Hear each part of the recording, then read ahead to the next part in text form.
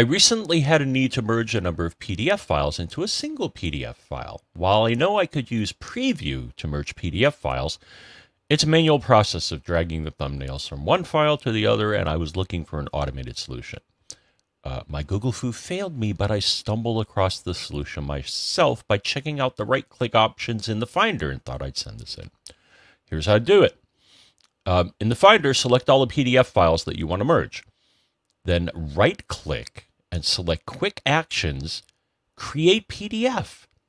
The resulting PDF file will be created with a version of the name of the first file. The Create PDF command can also be used to create a PDF file from other types of files, like PNG files. Once I knew about this, I found the Apple support page that explained how to use this feature.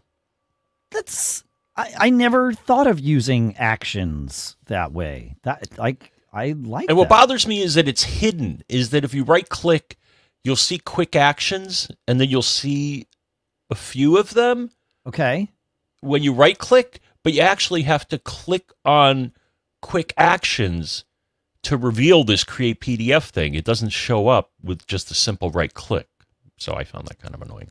Yeah. I wonder why they hide it like that. I mean, I do too. Yeah. Well, I guess it's something you'd want to advertise to people. Yeah, although I guess if Apple advertised everything, I don't know. I mean, there is like, information blindness, right? You present too many options and people will choose none of them. So I don't know. Yeah. Nice find, Dave. Good stuff.